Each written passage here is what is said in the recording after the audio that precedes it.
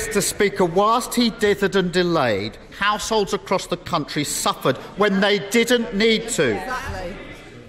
What is it about the Sue Gray report that first attracted him to a U-turn this week?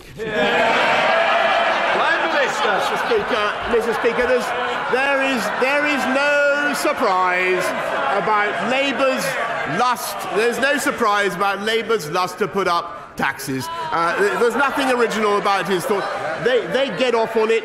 They absolutely love to confiscate other people's assets. What we prefer to do, Mr. Speaker, is make sure that we have the measures that are in place to drive investment in our country and drive jobs. And it's thanks to the steps that we took, thanks to the fact that we came out of COVID faster than any other European country, which would not have been possible if we'd listened to him, that we now have unemployment at the listen to this.